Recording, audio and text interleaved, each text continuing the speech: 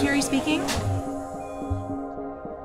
I think I've learned in the emergency department that life could change in a moment.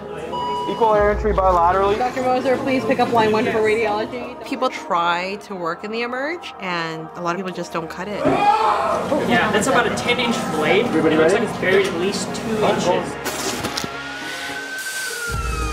So now we've got 2 stabbings coming. I'm at VGH, but I think they can save my fingers. To stop a resuscitation is probably the most difficult decision when it's obvious that nothing we do is going to work. Open your eyes. This is your last chance before we put a breathing tube.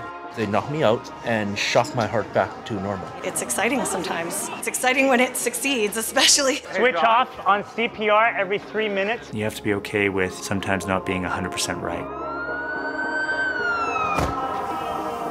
Realistically, I cannot see myself doing anything else.